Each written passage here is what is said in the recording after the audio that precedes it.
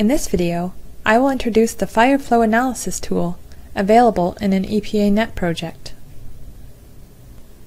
To set up the model to use the Fire Flow Analysis tool, open an EPANET model and parameterize the fire flow attributes in the junctions layer for the locations in question.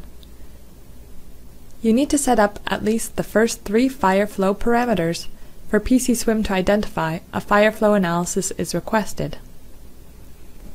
To perform the fire flow analysis, simply click on the Fire Flow Analysis tool from the Tools browser. PCSWMM will generate a report listing the fire flow resultant attribute values for the junctions assigned fire flow attributes. After a fire flow analysis is completed, scenarios can be created for the selected junctions to review the model under fire flow conditions more closely. Another useful improvement made to the EPANET functionality is the generation of result attributes after a run.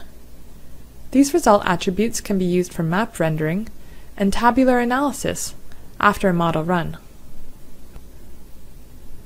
Additional improvements include the ability to display pump and valve icons on map links, better support for editing demands, and optimization of output time series loading for graphing and playback in the map panel.